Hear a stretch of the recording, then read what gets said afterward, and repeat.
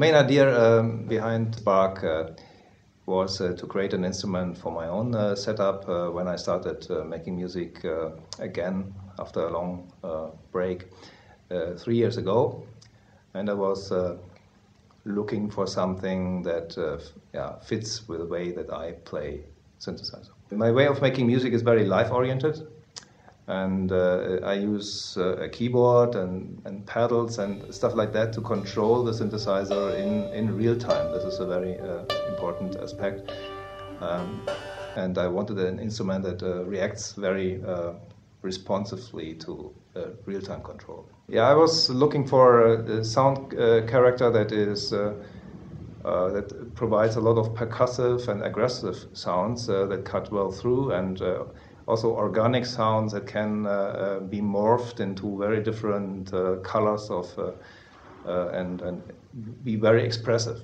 So that's together with the real-time control, the important thing to shape the sounds while you play and to get interesting colors by changing parameters, simple parameters, not 20 knobs to be touched, but maybe just by one knob. I try to show you one of the sounds that I typically play and control.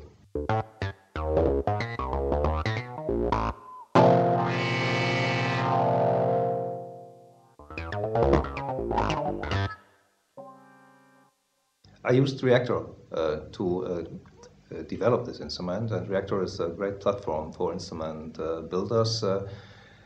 For me, it's also the software that I have been dealing with in the last 10 years with Native Instruments. Spark is a Reaktor instrument that can be played in Reaktor.